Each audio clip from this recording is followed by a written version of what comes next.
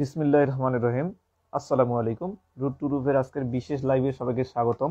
আজকে আমি আপনাদের তিতাস পাবলিকেশনের একটা প্রশ্ন, চ্যাপ্টার নাম্বার 10, এক্সাম্পল নাম্বার 39। এই প্রশ্নটা 2006 এবং 2020 সালে আসছে। তো প্রশ্নটা খুবই গুরুত্বপূর্ণ এবং এই প্রশ্নটার আমি কিন্তু ইতিমধ্যেই সমাধান একটা দিয়েছিলাম, মানে এই সমাধানটা আমি ইউটিউবে দিয়েছিলাম, ঠিক আছে। কিন্তু অনেকেরই আপনারা আমাকে বলছেন যে আপনারা আসলে ঠিকভাবে আপনারা ঠিকভাবে বুঝতে পারেন নাই বা প্রবলেমটা আপনাদের কাছে ইনকমপ্লিট মনে হয়েছে। তো আমি চিন্তা করলাম যে আপনাদের জন্য এই প্রবলেমটা আসলে যেহেতু 2020 সালে আসছে, তো আমি চিন্তা করলাম যে এটা আপনাদের আবার একটা ক্লাস নেই, ঠিক আছে। তো আপনারা একটা হাজিরা দিয়ে দিন, নিচে লাইক বাটনটাতে প্রেস করে হাজিরাটা দিয়ে দিন। আর চ্যানেল থেকে দেখে থাকলে বা ফেসবুক থেকে দেখে থাকলে অবশ্যই ফলো বাটনটাতে প্রেস করুন, আর চ্যানেল থেকে দেখতে থাকলে অবশ্যই সাবস্ক্রাইব করুন। তো আমরা প্রবলেমটা দেখি। প্রবলেমটা হচ্ছে যে ত্রিজোগজ ব্যবহার করে x square plus Y square equal 9, একটা চোং, এবং z ইকুয়াল 1 এবং ও z ইকুয়াল 1 এবং x প্লাস z ইকুয়াল 5 সমতলের মধ্যবর্তী ঘনবস্তুর আয়তন নির্ণয় করতে বলছে, ঠিক আছে। তো আমাদের এখানে একটা চোং দেওয়া আছে, একটা ত্রিজোগজ ব্যবহার করতে আমাদের 3টা যোগজ ব্যবহার করতে হবে, এবং এটা হচ্ছে চোঙের যে শর্তটা আছে দেখি x square plus Y square equal 9, এটা একটা চোং, এবং z ইকুয়াল 1 এবং x প্লাস z ইকুয়াল 5 সমতলের মধ্যবর্তী ঘনবস্তুর আয়তন নির্ণয় করতে বলছে। অর্থাৎ দুইটা আমাদের সমতল দেওয়া আছে এবং একটা চোং দেওয়া আছে, এই চোঙের মধ্যবর্তী আমাদের ঘনবস্তুর আয়তন নির্ণয় করতে বলছে। তো আমি যদি আপনাদেরকে একটু গ্রাফটাতে দেখাই, তো এখানে একটা কথা যে ভাইয়া এই প্রশ্নে কি আমাদেরকে ছবিটা দিতেই হবে?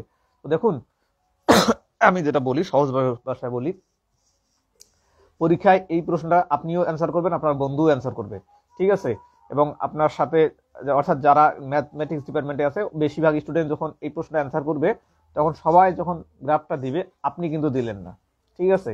যখন টিচার যখন আপনার কাটবে খাতাটা, তখন কিন্তু টিচারের কাছে এটা নোটিস হবে, কারণ উনি তো একটা খাতায় কাটবে না, উনি অনেকগুলো খাতা কাটবে। তো সেই হিসেবে কিন্তু আপনার খাতাটাও তার চোখে পড়বে।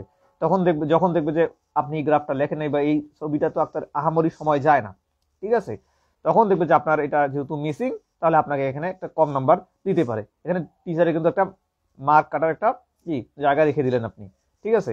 তো এখন আমি প্রশ্ন অনুসারে আমরা একটু দেখি যে আমাদের কি বলছে। আমাদের চোং বলছে যে x square plus Y square equal 9, এটা একটা চোং। তো এই আমরা একটা ক্ষেত্র আঁকছি, এটা হচ্ছে যে এক্স অক্ষ, এটা হচ্ছে ওয়াই, এবং উপরেটা হচ্ছে জেড অক্ষ, ঠিক আছে। তো এর মধ্যে চোংটা হচ্ছে যে এইটা একটা পুরোটা একটা চোং, এবং এই যে চোং এর মাঝে এর উপরে এবং নিচে দুটো সমতল হয়েছে। আমি যদি আপনাদেরকে একটু দেখাচ্ছি, এই যে এটা কিন্তু আমাদের একটা কি, এটা যদি আমরা চোং বিবেচনা করি, এইটা একটা তল, এটা একটা জেড তল, এটা একটা জেড তল, এবং এটা একটা কি ত্রিমাত্রিক অবস্থা। এই যে নিচে যেটা আছে এটা হচ্ছে একটা কি ভূমি, হ্যাঁ। এটা যদি আমরা এক্স ওয়াই এটাকে, অর্থাৎ এই খাতাটাকে আমরা যদি এটাকে এক্স অক্ষ, এটাকে যদি এক্স অক্ষ, এবং এইদিকে যেটা আছে সেটাকে যদি আমরা ওয়াই অক্ষ বিবেচনা করি, এবং উপরের যেটা আছে সেটা হচ্ছে জেড অক্ষ। তো এটা কি, এটা একটা এক্স ওয়াই এর ক্ষেত্রের উপর কি, এটা একটা চোং, যার একটা উপরের তলটাকে ধরছি আমরা কি, এটা জেড, এবং নিচেটা হচ্ছে যে জেড ইকুয়াল, উপরেরটাকে ধরছি জেড ইকুয়াল 5 মাইনাস এক্স, এবং নিচেরটা হচ্ছে জেড ইকুয়াল 1, ঠিক আছে। আমাদের যে চোঙের অর্থাৎ সমতলের যে সমতলটা দেওয়া আছে, এই সমতলটা হচ্ছে এটা, ঠিক আছে। এবং এই যে চোঙটা আছে, এই সমতল এবং এইটার মধ্যে এই যে উপরের তল, এইটা উপরের তল, এটা হচ্ছে নিচের তল, এইদের যে মধ্যবর্তী যে স্থানটা, এটা যেহেতু একটা চোং, স্বাভাবিকভাবে এটা কি, এটা একটা ঘনবস্তু, এর যে আয়তন সেটা আমাদের নির্ণয় করতে বলছে। আশা করি আপনারা প্রশ্নটা বুঝতে পারছেন, ঠিক আছে। তো এখন আমি আপনাদেরকে বোঝাতে পেরেছি। আপনারা কোথা থেকে দেখতেছেন আপনারা তা অবশ্যই আমাদের কমেন্ট করে জানান। আর আপনাদেরকে একটা কথা আমি বলে দেই, আমাদের হ্যান্ড নোট আছে প্লাস সাজেশন আছে প্লাস এরকম সলভ ক্লাস আছে, মেজর নন মেজর উভয়ে। প্রতিটা সাবজেক্টের কোর্স ফি মাত্র 50 টাকা, 350 টাকা করে। সাজেশনের মূল্য হচ্ছে 50 টাকা, হ্যান্ড নোটের মূল্য হচ্ছে যে 100 টাকা, এবং সলভ ক্লাসের মূল্য হচ্ছে যে মাত্র 200 টাকা। তো যাদের প্রস্তুতি একেবারেই জিরো, তারা আমাদের এই কোর্সগুলো করতে পারেন, ঠিক আছে। তো এখন আমরা হচ্ছে যে প্রশ্নটা সম্পর্কে আমরা অ্যানালাইসিস করলাম, এবং প্রশ্নটা আমি আপনাদেরকে বোঝাতে পেরেছি আশা করি। এখন আমরা এটা সমাধান করি, ঠিক আছে। তো আমাদের যেটা চোং দেওয়া আছে, চোং x square plus Y square equal 9, এটা হচ্ছে চোং, এবং জেড ইকুয়াল 1 এবং এক্স প্লাস জেড সমতল, এই সমতলের মধ্যবর্তী ঘনবস্তুর আয়তন। তো আমরা যদি গ্রাফটা দেখি, এটা হচ্ছে এক্স এবং এটা হচ্ছে ওয়াই, এটা হচ্ছে সমতল, এটা হচ্ছে অক্ষ, এবং উপরে হচ্ছে জেড অক্ষ, ঠিক আছে। এই জন্য আমরা লিখছি যে ভি ইকুয়াল যেহেতু আয়তন, তাহলে হচ্ছে কি ত্রিজোগজ ব্যবহার করে, আমাদের এখানে বলছে কিন্তু ত্রিজোগজ, ঠিক আছে। আয়তন আয়তন কখন, কোনো বস্তুর আয়তন বলতে কি বোঝাচ্ছে?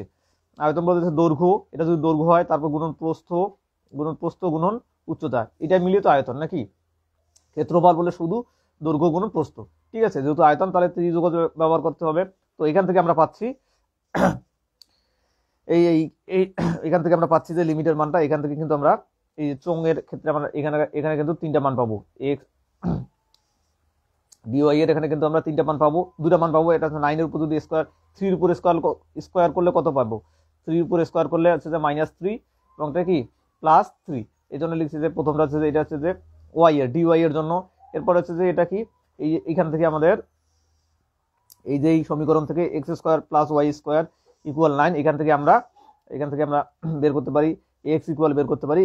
এই যে এখান থেকে যদি আমরা এক্সটা বের করি, এক্সটা আমরা বের করতে পারবো না, আমি আপনাদেরকে একটু সহজ করে বোঝাচ্ছি। x² ইকুয়াল আমরা লিখতে পারি 9 - y²। এখান থেকে আমরা কি x স্কোয়ারের মানটা বের করতে পারবো। তাহলে আমাদের স্কোয়ারটা যদি তুলে দেই তাহলে √9 - y²। ঠিক আছে, তাহলে x এর মানটা আসবে প্লাস মাইনাস, এখানে প্লাস মাইনাস হবে কারণ এখানকার তুলে দিছি, যার কারণে এখানে +-9 y²। ঠিক আছে, এইখান থেকে আমরা এই যে x = 1 এবং x + z = 5, এখান থেকে কিন্তু আমরা x এর এখান থেকে আমরা z এর মানটা বের করতে পারি। এখান থেকে কিন্তু আমরা z এর মানটা বের করতে পারি। এখানে z এর মান একটা হচ্ছে 1, একটা এখান থেকে আমরা বের করতে পারি z আসবে হচ্ছে যে কি 5 - x। ঠিক আছে, তাহলে আমরা লিমিটের মানগুলো পেয়ে গেলাম। এটার ক্ষেত্রে হচ্ছে প্রথমটার ক্ষেত্রে dz এর সাপেক্ষে আমরা পাচ্ছি যে লোয়ার লিমিট হচ্ছে 1 এবং আপার লিমিট হচ্ছে 5 - x। এরপরে হচ্ছে যে dy এর ক্ষেত্রে লোয়ার লিমিট হচ্ছে -√9 - y² এবং আপার লিমিট হচ্ছে √9 - y²। এবং dy এর ক্ষেত্রে পাচ্ছি যে লোয়ার লিমিট হচ্ছে -3 থেকে আপার লিমিট 3 পর্যন্ত। ঠিক আছে, এই হচ্ছে যে আমাদের লিমিটগুলা, এবং আমরা এখন সমাধান করব। ঠিক আছে, তো শিক্ষার্থী বন্ধুরা দেখুন, আমরা এখন এই যে প্রথম স্টেপটা থেকে শুরু করব dz এর সাপেক্ষে। dz এর সাপেক্ষে আমরা যোগজীকরণ করব। তো এখানে কি কোনো z আছে? এখানে কোনো কিছু z নাই। তো আমরা যোগজীকরণের নিয়ম অনুসারে যদি কোনো কিছু না থাকে, অর্থাৎ শুধু ইন্টিগ্রেশন dx থাকে, এক্ষেত্রে আমরা লিখতে পারি কি x + c। সিটা হচ্ছে কি ধ্রুবক, তো আমাদের ধ্রুবকটা এখানে দেওয়া লাগবে না। এখানে যেহেতু কোনো জেড নাই, তার মানে কি আলটিমেটলি এখানে কি আমাদের রেজাল্ট আসবে জেড। তো আমি আপনাদেরকে একটু বুঝাচ্ছি যে এই জিনিসটা আসলে কিভাবে আসবে। তাহলে যেহেতু এখানে আমরা এই যে ডিজেড আছে, তাহলে আমরা কি লিখতে পারি, এটাকে আমরা ইন্টিগ্রেশন করলে জেড লিখতে পারি, জেড + c। সিটা হচ্ছে আমরা যেহেতু সেটা ধ্রুবকটা আমরা পরে বসবো, অর্থাৎ আমাদের ধ্রুবকের কাজটা পরে। তো এখান থেকে আমরা কি পাচ্ছি, এখানে যেহেতু জেড নাই, তার মানে কি এখানে আমরা জেড পেয়ে গেছি। ঠিক আছে, ইন্টিগ্রেশন করলে আমরা জেড পাই। এবং এখানে লোয়ার লিমিট এবং আপার লিমিট আমরা জেড এর জায়গাগুলোতে বসিয়ে দিই। লোয়ার লিমিট হচ্ছে যে কি আপার লিমিট, প্রথমত আপার লিমিট বলবে, আপার লিমিট জেড এর জায়গায় বসিয়ে দিলাম, জেড এর স্থলে। তাহলে আপার লিমিট হচ্ছে 5 - x মাইনাস লোয়ার লিমিট কত 1, এই জন্য আমরা লিখছি লোয়ার লিমিট 1 দিয়ে দিছি। ঠিক আছে, থার্ড ব্র্যাকেট। এরপরে কি থাকলো, যেহেতু আমরা ডিজেড এর কাজ শেষ, এই জন্য ডিজেডটা বাদ। এরপরে হচ্ছে ডিএক্স ডিওয়াই রেখে দিছি। এখন এই মাঝখানের অংশ যদি আমরা ক্যালকুলেট করি, তাহলে আমরা পাচ্ছি যে ইন্টিগ্রেশন প্রথমগুলো যেগুলো কাজ করবো না সেগুলো কিন্তু ঠিকই থাকবে। ঠিক আছে, তো -3 থেকে 3 পর্যন্ত। এরপরে হচ্ছে ইন্টিগ্রেশন -√9 - y² থেকে 9 - y²। ঠিক আছে, এবং এখান থেকে আমরা যদি ক্যালকুলেট করি, এখানে 5 থেকে 1 বাদ দিলে কত থাকবে 4, তাহলে 4 - x dx dy।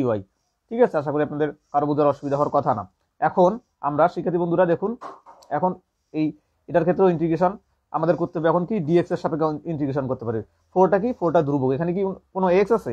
x নাই, তাহলে আছে যে কি সেম অ্যাজ এই সূত্রটা এখানে প্রয়োগ হবে। ঠিক আছে, কোনো কিছু না থাকলে এই জন্য লিখছে 4x, এবং এখানে x যেহেতু আছে তাহলে ইন্টিগ্রেশন এখানে একটা x আছে এবং dx এর সাপেক্ষে আমরা ইন্টিগ্রেশন করতেছি। তো এটার ক্ষেত্রে আমাদের যোগজীকরণের সূত্র হচ্ছে যে ইন্টিগ্রেশন x dx এর ক্ষেত্রে আমরা লিখতে পারি x⁴n + 1 / n + 1 + c। ঠিক আছে, সেটা আমি ধ্রুবক পত্রে লিখে রাখছি।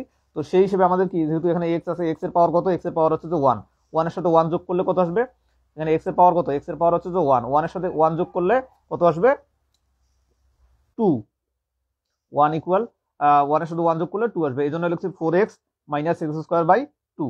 ঠিক আছে, এই যে এই সূত্র, আশা করি আপনাদের কারো বোঝার অসুবিধা হওয়ার কথা না। ঠিক আছে, এখন আমাদের dx এর সাপেক্ষে কিন্তু আমাদের যোগজীকরণ করা শেষ। এখন ঠিক থাকলো আমাদের dy। তো আমরা এখন অপোজিট পৃষ্ঠায় বাকি কাজটুকু করি। আপনারা এখনো যদি আমাদের ভিডিওতে কমেন্ট না করে থাকেন বা লাইক দিয়ে না থাকেন, অবশ্যই লাইক দিয়ে দিন। আর আপনি কোথা থেকে দেখতেছেন অবশ্যই আমাদের কমেন্ট করে জানান। এই ক্লাসটি শেয়ার করতে ভুলবেন না। তো আমি শিক্ষার্থী বন্ধুরা, আমি কিন্তু এই লাইনটা, শেষের লাইনটা কিন্তু এখানে আবার লিখে রাখছি আপনাদের বোঝার সুবিধার্থে। তো ইন্টিগ্রেশন লোয়ার লিমিট 3 থেকে 3 পর্যন্ত 4x minus x square by 2, এখানকার আপার লিমিট হচ্ছে যে কি, আপার লিমিট √9 মাইনাস ওয়াই স্কোয়ার, এবং লোয়ার লিমিট হচ্ছে -9 মাইনাস √9 ওয়াই স্কোয়ার ডিওয়াই। ঠিক আছে, এখন আমরা যদি এক্স এর পরিবর্তে, এই যে এক্স এর পরিবর্তে আমরা যেহেতু এক্স এর সাপেক্ষে অন্তরীকরণ করছি, যোগজীকরণ করেছি, আমাদের এক্স এর পরিবর্তে কি আমাদের লিমিটগুলো বসবে। প্রথমত আপার লিমিটগুলো বসিয়ে দিচ্ছি এক্স এর পরিবর্তে। ঠিক আছে, এক্স এর পরিবর্তে এখানে যদি বসে দিলে 4 ইন্টু √9 মাইনাস ওয়াই স্কোয়ার, এবং এখানে যদি বসিয়ে দিই তাহলে হচ্ছে 9 মাইনাস ওয়াই স্কোয়ার। স্কোয়ারের উপর যদি রুটের উপর যদি আমরা স্কোয়ার দিই তাহলে কি রুটটাও কেটে যাবে, তাহলে এখানে পাচ্ছি যে 9 মাইনাস ওয়াই স্কোয়ার।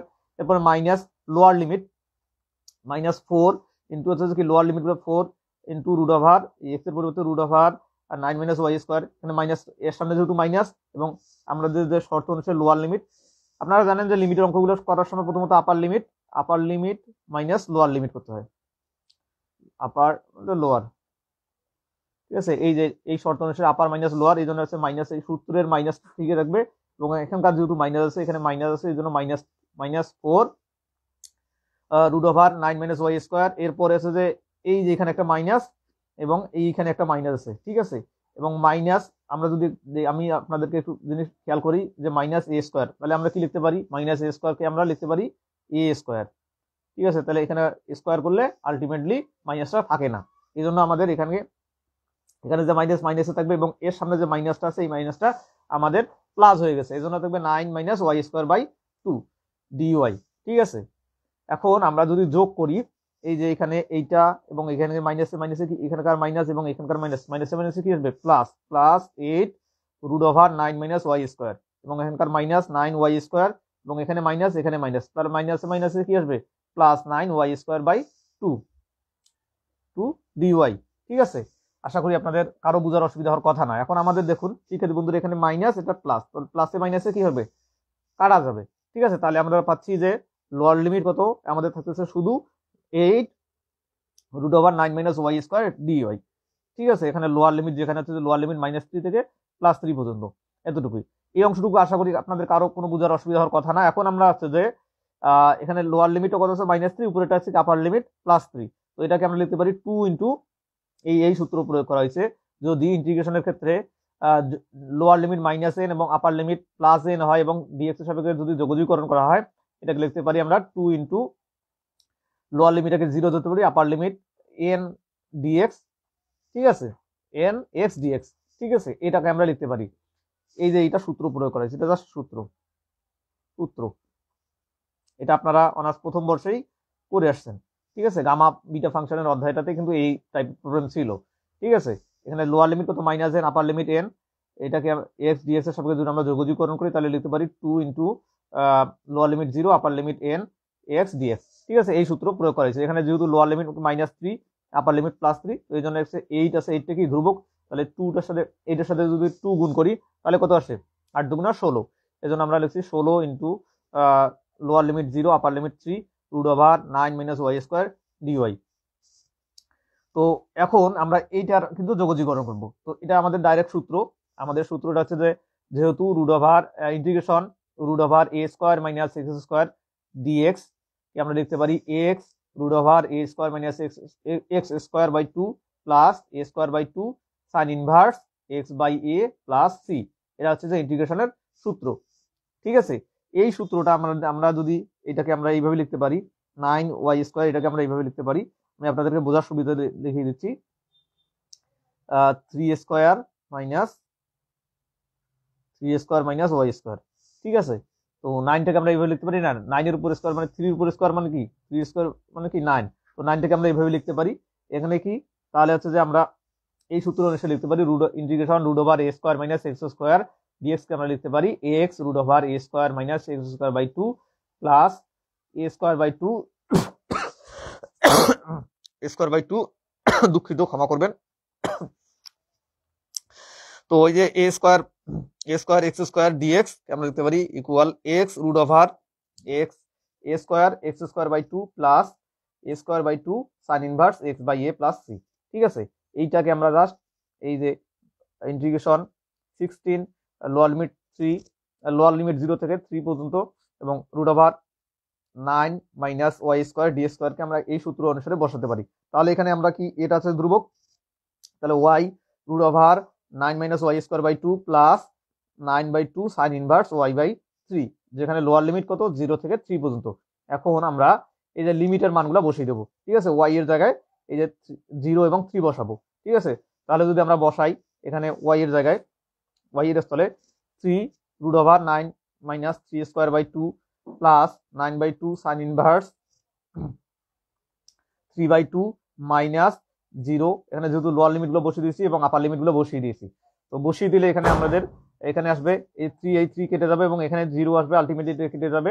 তাহলে হচ্ছে যে কি আসবে 9/2 এবং এখানে 3 কেটে গেলে কি সাইন ইনভার্স, এই যে সাইন ইনভার্স 1 আসবে।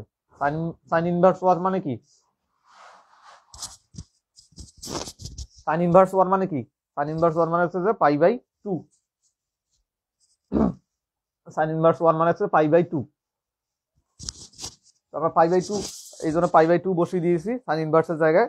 তাহলে এখানে ক্যালকুলেট করে আমাদের আসতেছে 16 ইন্টু 9/2 ইন্টু 9/2।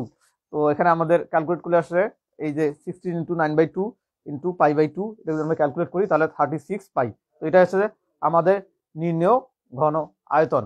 ঠিক আছে, ঘন একক আয়তন, যেহেতু ঘন একক, তো এটা হচ্ছে আমাদের নির্ণেয় ক্ষেত্রফল, এই আয়তন। আশা করি আপনাদের এই প্রবলেমটা আর বুঝতে অসুবিধা হওয়ার কথা না। তো আমি আপনাদেরকে চেষ্টা করলাম যে প্রতিটা line by line, step by step আপনাদেরকে বুঝিয়ে দেওয়ার। কারো যদি কোনো বুঝতে অসুবিধা হয় তাহলে আপনারা আমাদের সাথে যোগাযোগ করবেন। আমাদের হোয়াটসঅ্যাপ নাম্বার আপনারা আমাদের হোয়াটসঅ্যাপ নাম্বার 01701584350, এই নাম্বারে আসলে যোগাযোগ করুন, হোয়াটসঅ্যাপ আছে। আর যারা আমাদের পেইড কোর্স করতে চাচ্ছেন বা সাজেশন ভিত্তিক স্বল্প সময়ের মধ্যে ভালো প্রিপারেশন নিতে, সাজেশন এবং হ্যান্ড নোট একই সাথে হচ্ছে সলভ ক্লাস পেতে, তারা আমাদের এই হোয়াটসঅ্যাপ নাম্বারেই যোগাযোগ করুন। আর সাজেশনের মূল্য হচ্ছে যে 50 টাকা, নামমাত্র মূল্য 50 টাকা। হ্যান্ড নোটের মূল্য হচ্ছে যে নামমাত্র মূল্য 100 টাকা এবং ক্লাসের মূল্য নামমাত্র মূল্য 200 টাকা। ঠিক আছে, যে কোনো 3টা সাবজেক্ট পড়লে 1020 টাকা। ঠিক আছে, 1020 টাকা। এই নাম্বারে আছে বিকাশ, নগদ আছে, তো আপনারা আমার সাথে যোগাযোগ করুন। ধন্যবাদ সবাইকে, আসসালামু আলাইকুম। এই ক্লাসটি শেয়ার করতে ভুলবেন না এবং এরকম আরো ক্লাস পেতে অবশ্যই আমাদের চ্যানেল এবং ফেসবুক এই পেজ বা ফেসবুক আইডিতে আপনারা যুক্ত থাকুন। আর ধন্যবাদ সবাইকে, সবার শুভকামনা, আসসালামু আলাইকুম।